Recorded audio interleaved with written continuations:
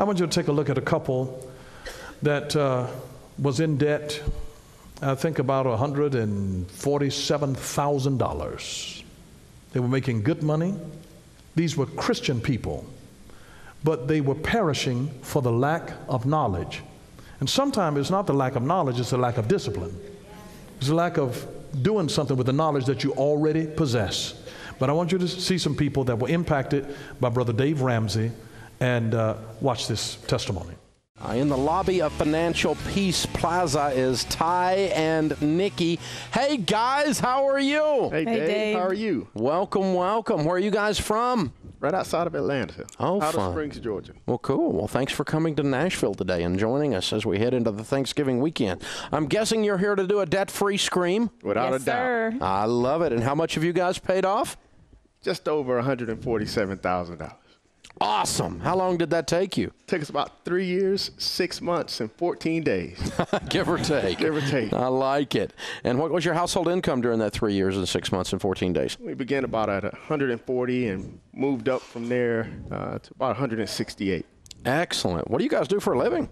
I am a black belt Six Sigma process improvement guy for Yancey Brothers there in the state of Georgia. Yeah. And my wife is I work for Big Brothers Big Sisters, a nonprofit. I'm the IT manager and the facility director there. Oh, wow. Two great careers. Excellent.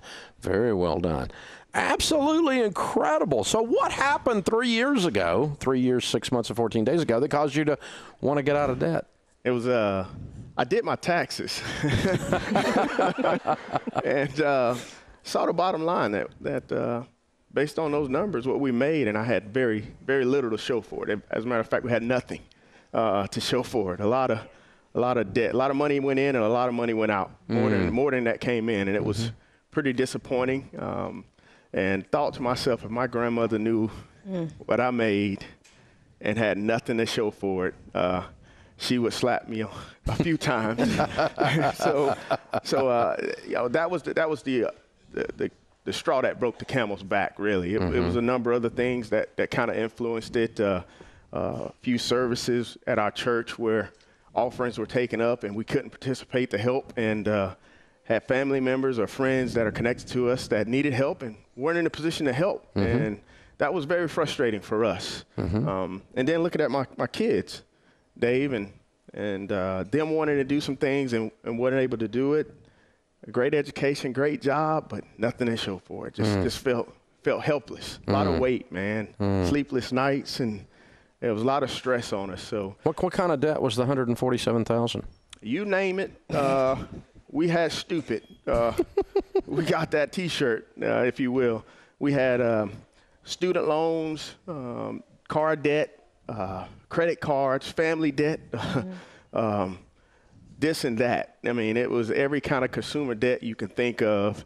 Dave, I think the stupidest thing we've ever done was purchase 2 BMWs, brand new, off the lot at the same time. So you talk about, still, I think we lived, before we had kids, we said, why have kids if you can have BMW? So just really crazy, buddy. Thank God for wisdom and maturity. Love it. I love it.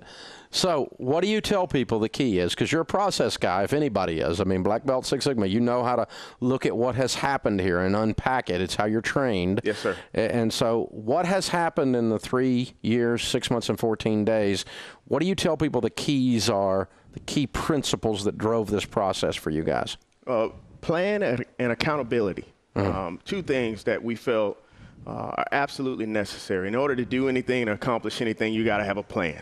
The Bible says, write the vision and make it plain. And I believe that's what we did over the last 3 years. We wrote a vision. We sat down and we said, this is where we want to be and this is what we want to do. We live by a budget. That's our plan. Yeah. Before the money comes in, we write it down. I love it. And we tell our money where to go instead of our money telling us where to go. And then on top of that, the accountability. My wife and I are a great team. But we have others around us that just encourage us at our church. I got your book from a friend of mine at my church. In fact, I'm going to take him a new one because I still have it. Pastor Randy and Tracy, they're great friends of accountability there that held our hand through this process and really encouraged us. So that accountability, both within the marriage as well as out, that supported us was very important.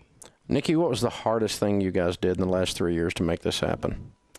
Well, for me, it was interesting to figure out how to get creative. So with the emergency fund and with the way he would budget, because he had extreme, I call it micro focus around the budget. He every day he's got his eye on where the pennies are, not the big dollars, but every penny. So he would say, okay, it's her birthday's coming up, you have $100, figure it out. And so I have to get down and figure out what I could do with $100 for a particular birthday. Or Christmas is coming, you have this amount of money. And so at first it was challenging to maneuver under those types of restrictions and constraints, but now it's our way of life. Now, when you all were putting the budget together, you had a say in that, but then he came back and said, hey, this is the budget we agreed to, and this is what it means for you. It wasn't like he was just telling you. No, absolutely. Okay. We're a team, and I would say, okay, I need some shoes. And he would say, okay, let's talk about it, okay? This is what the shoe budget is going to be.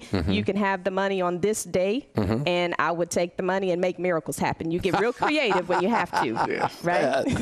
Yes, you can. I love it.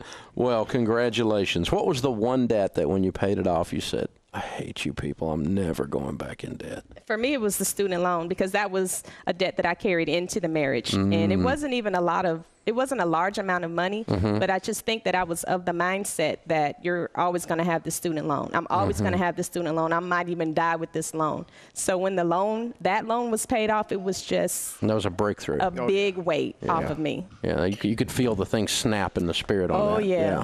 It was That's amazing. cool. Yeah, the chains are coming off. Yes, sir. I love it. That is so fun. Now, what are your kids' names? This is Palace, who's 8. Say hi. This is Paris, who's 12.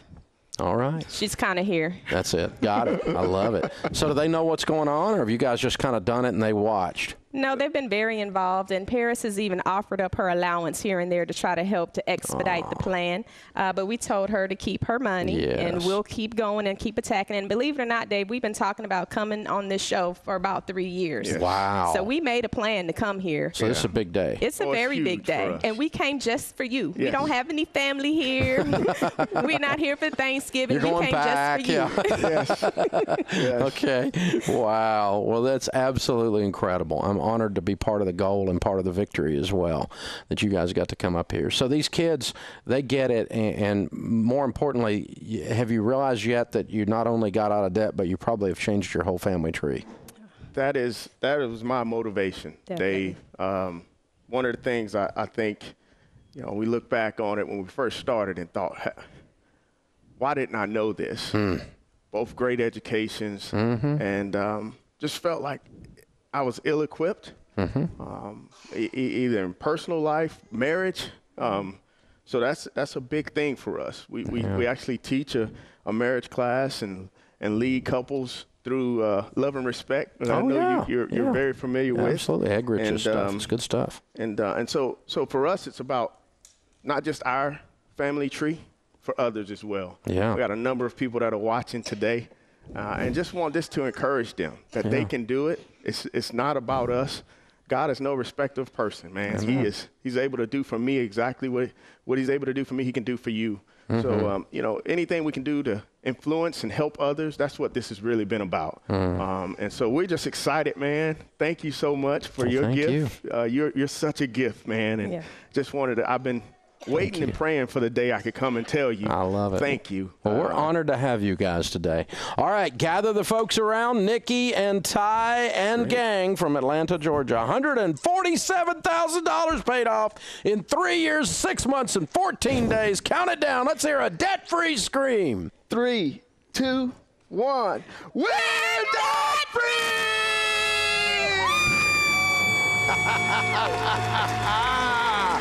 I love it. And the crowd in Martha's Place goes wild. Congratulations, you guys. Very well done. That is seriously fun. Yeah. And you guys that are listening, you're next. Yeah, you. Talking to you. This is the Dave Ramsey Show. Now remember, I said that your debt should not exceed 10% of your gross income. Theirs exceeded 10%. It was about equal to their annual income. And do you see that they developed a very aggressive plan to attack that in a little over 3 years and come out of $147,000 worth of debt? That's commendable. And it's great that they involve their children to teach their children the mistakes that the parents made so that it would give them a basis for financial wisdom in their life, so that the mistake of the parent is not sent down to the children. They can learn and profit from their parents' mistakes. Most parents do not take the time to share financial information with their children that helps them to be good financial stewards over their resources. And we have a responsibility to help our children to understand these principles so that when they're heads of their own households, that they can make good decisions in their families, in their relationship. In your nucleus family, you not only inherit the diet of your parents, you inherit their financial habits. Their financial habits. And so as you learn better, teach it to your children. Teach it to your children. I don't care whether you have to get some beans out on the table and make some illustrations. Teach it to your children. You'll be glad that you did. And teach them this principle that God owns everything, we own nothing. God owns everything, we own nothing. We are only stewards of what God entrusts us with. We are only stewards of it. We're stewards. And may I say to you that Jesus never wanted us to live tit for tat. He wanted us to live generously and treat people the way that we want to be treated. I want you to notice his words, the words of Jesus our Lord, in Luke chapter 6, verse 30 through 36. Give to everyone who asks you, and when someone takes something that is yours, don't ask for it back. Now that is a mouthful to swallow.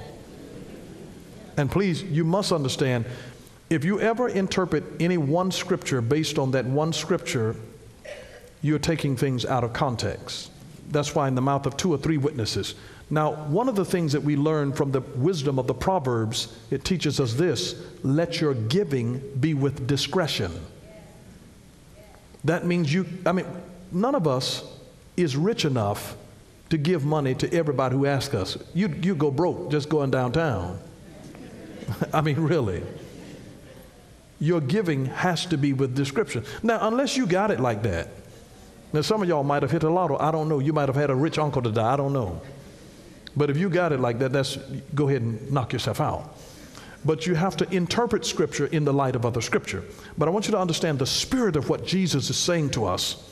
The spirit of it, of what he's communicating to us, is treat people the way that you would want to be treated. Notice he says in verse 31, do to others what you would want them to do to you. That's the spirit of this whole passage. Treat other people the way you would want to be treated. And notice what he says, if you love only the people who love you, what praise should you get? Even sinners love the people who love them. And if you do good only to those who do good to you, what praise should you get? Even sinners do that. If you lend things to people, always hoping to get something back, what praise should you get? Even sinners lend to other sinners so that they can get back the same amount. But love your enemies. Do good to them. And notice this, and lend to them without hoping to get anything back. Now this is for real mature people. I want you to notice what this says. Love your who? Enemies. Do good to them. How? Lend to them without hoping to get anything back. And they're an enemy. I think we better say, Lord, increase our faith. If he's telling you to lend to your enemy, lend to your enemy. To your enemy. It takes a whole lot of maturity in Christian love. I mean, when you see a person doing that, I guarantee you it's not their flesh. I promise you that is not the flesh. He says, then you will have a great reward. Great reward. This is something that will qualify you for a great reward. And you will be children of the Most High God, because he is kind even to people who are ungrateful and full of sin. Ungrateful and full of sin. Now, he's not talking about your children. Don't take it personally. Now, notice, he says, verse 36, show mercy just as your Father shows mercy. Isn't it a wonderful thing that he's basically saying to us, I want you to treat other people the way that you would want to be treated? Wouldn't that be beautiful if when you went into stores that people would just treat you the way that they would honestly want to be treated? You ever been to a place and people were nasty with you? And you know that they wouldn't want anybody to be nasty to them in the same way. Treat people with the same dignity and respect that you would want to be treated. And then you manifest the love of Christ. You show mercy just as your Father shows mercy. Because everybody's going to mess up at sometimes. You're going to make some mistakes. We're not perfect people. And so we need mercy. We need grace. We need help. Let me give you just a few closing tips here as about teaching your dollars some sense. Make it your priority to pay down all of your debt as soon as possible. Make that your priority, to pay off all of your debt as soon as possible. Pay it down. Work on paying down your debt, because you're paying interest on it. It's not just free. And they get you into loans saying 0% finances for the first 6 months. Oh, but they're going to get their money on the back end. Trust me, they're going to get their money. It is not, there's no such a thing as a charity loan. They want something. Make it your priority to pay down all of your debt as soon as possible. Here's another tip. Start saving for retirement now, not later. Now, not later. I mean, we probably should have done it years ago. But the next best time is right now. Right now, right now. Now, here's another thing. This is just a wisdom tip to teach your dollar some sense. You've got to build yourself an emergency fund. Build yourself an emergency fund. You know how the old folks used to talk about having a little stash for a rainy day. It's not a matter of if it's going to rain. It's only a matter of when it's going to rain.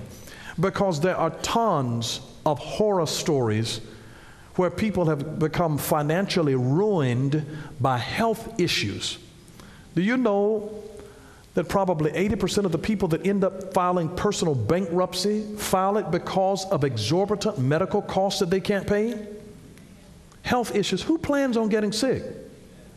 Who plans on that? But health issues, it's an unexpected kind of a thing. Suppose you were put out of commission on your job for 6 weeks. What are you going to do? You have some kind of addendum, additional insurance policy that will help you through those times? I mean, have you planned on that as a part of your emergency fund? If you have to deal with a lawsuit and you need money, you need an emergency fund. If a person who's been saving money for retirement and all of a sudden you get divorced, do you know what that does to your retirement plans? When you were thinking that you were going to be together and all of a sudden you divorce? Can you imagine the nightmare?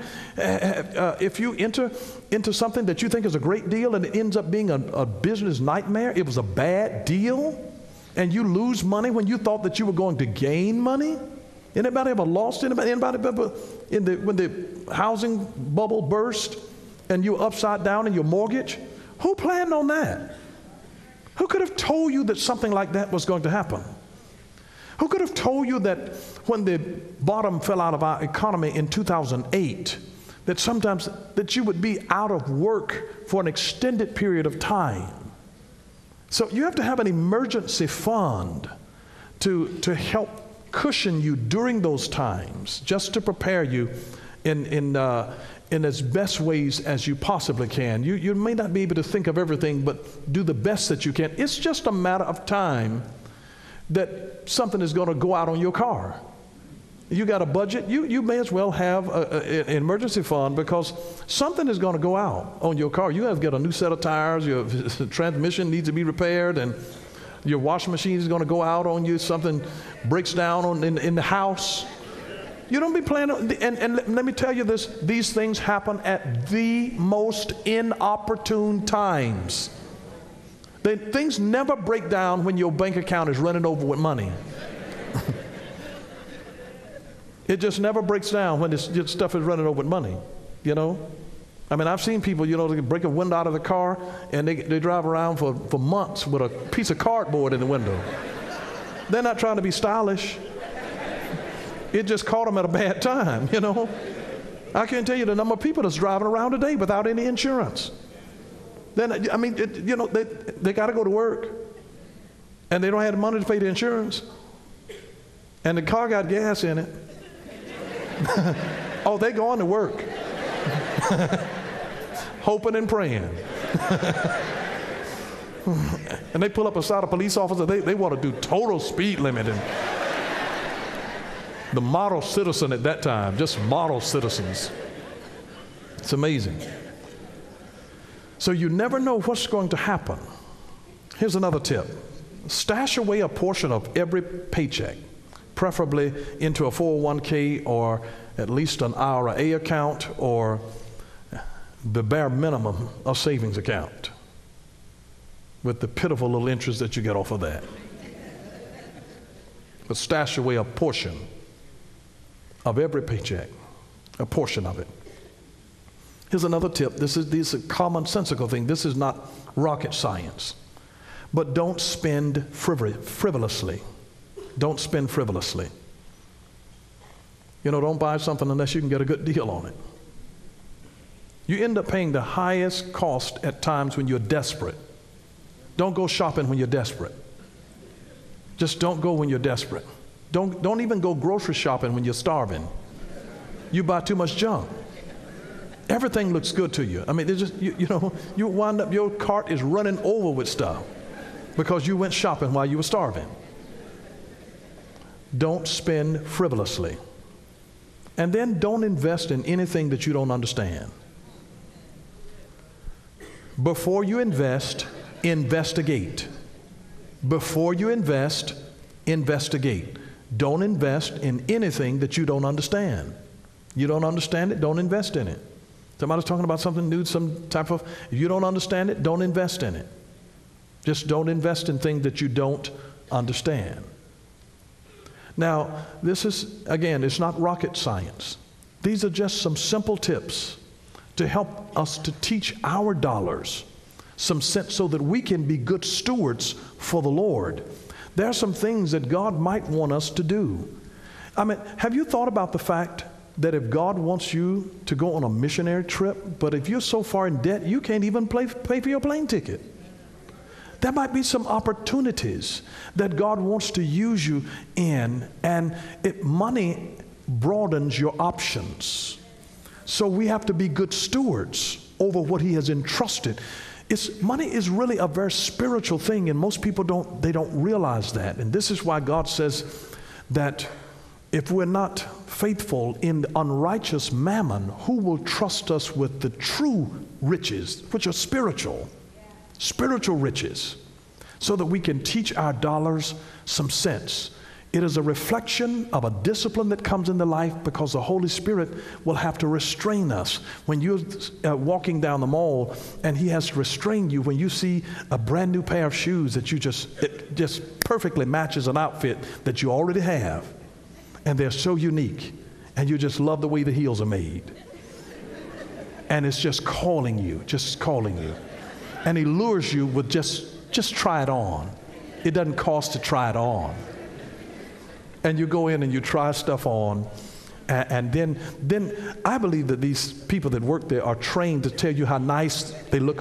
Oh, that's you. Oh. And you wind up buying something, and now you got to go home and try to find a place in your closet that's already running over with stuff.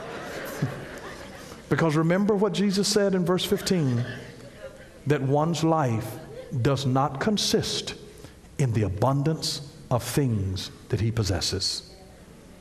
One's life, our real joy, our contentment comes because of our relationships.